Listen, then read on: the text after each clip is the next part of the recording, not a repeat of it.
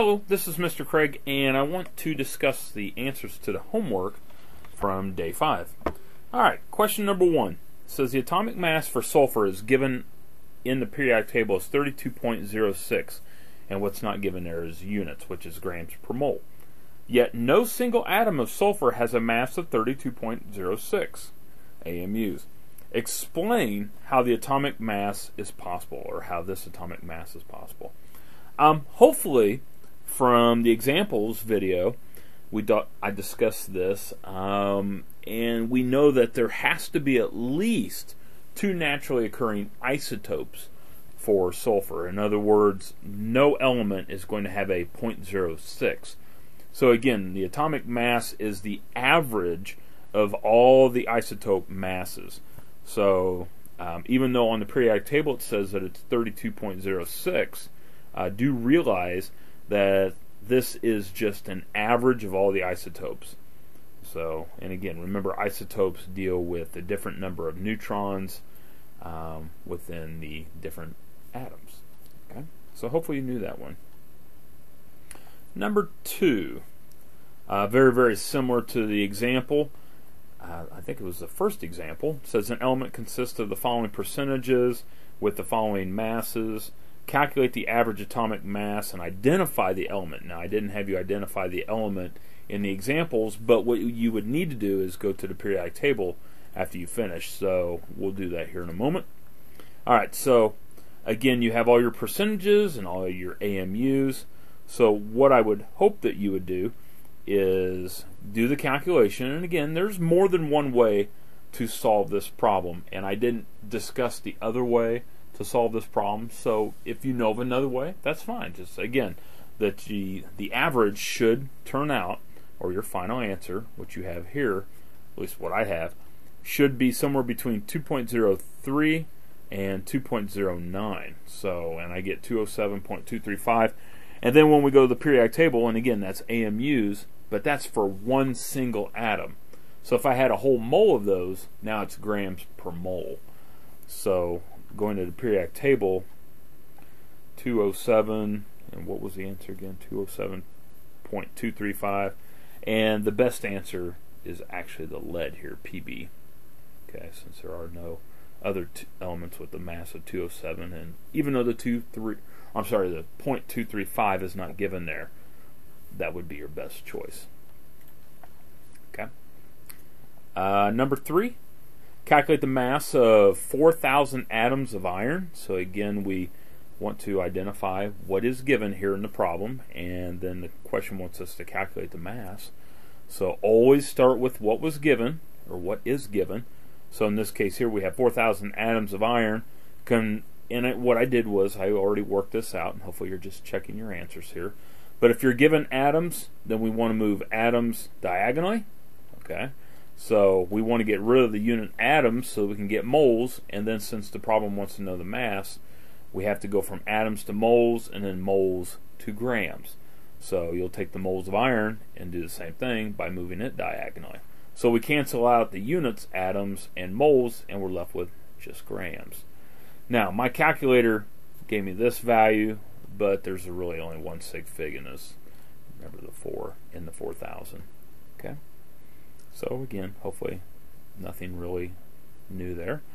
Aluminum metal is produced by passing electric current through a solution of aluminum oxide, which is given there, dissolved in molten cryolite, which is given there. Calculate the molar masses of the 2 substances. So again, however many of each of the substances you have 2 aluminums plus 3 oxygens, add those up, you get your mass.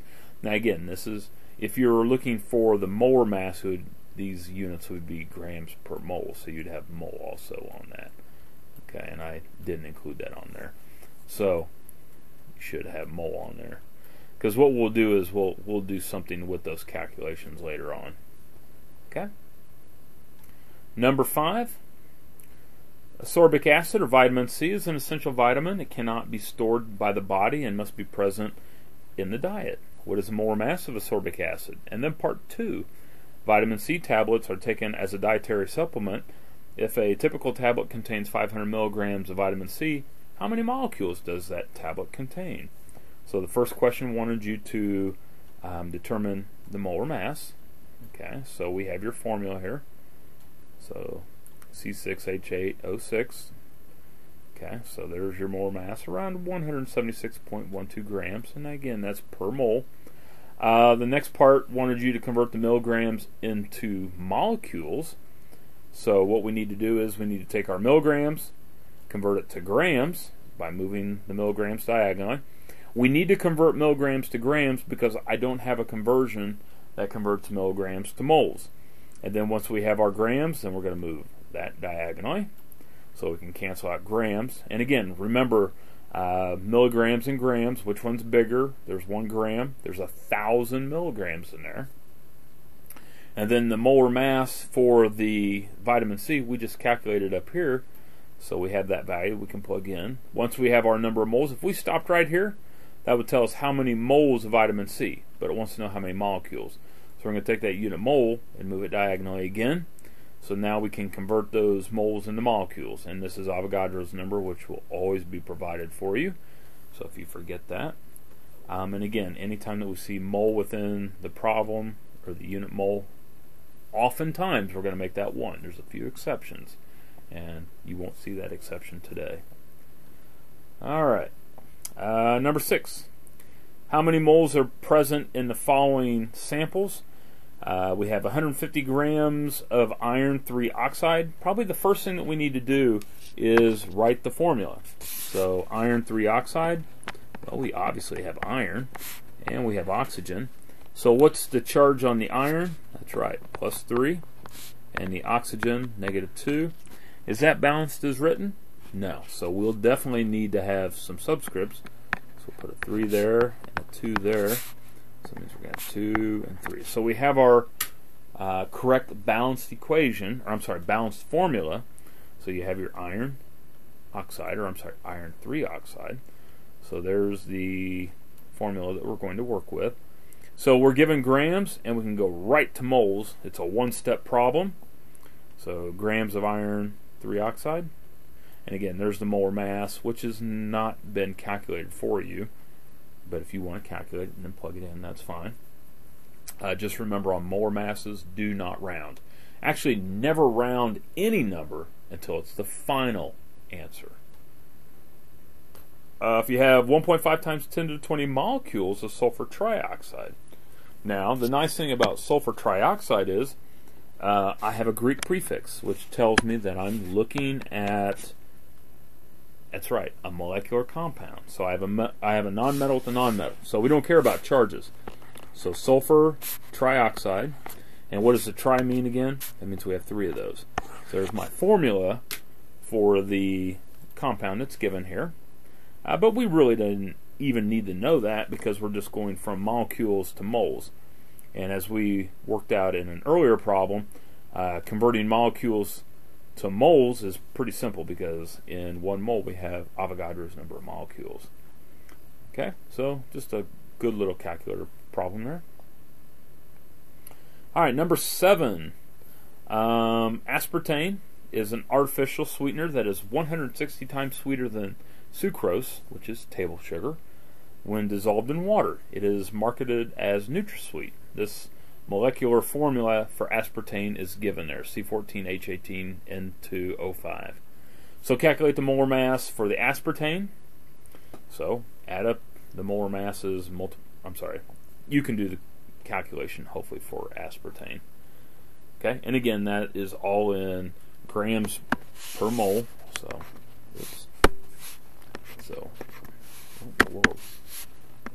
mole. Okay, so when we get ready to use that value, we'll have that there available for us. How many molecules of aspartame are present in 15 grams of aspartame? So again, we're given grams, so we need to go to molecules. So you need to convert the grams into moles. So you get your molar mass, which you calculated up above here. And then convert the moles into molecules, and you're done. So around 3.07 times 10 to the 22 molecules. Okay.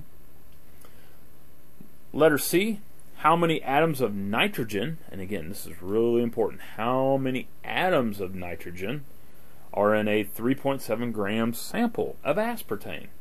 Okay. Well, you're given 3.7 grams of aspartame. We need to convert those grams into moles.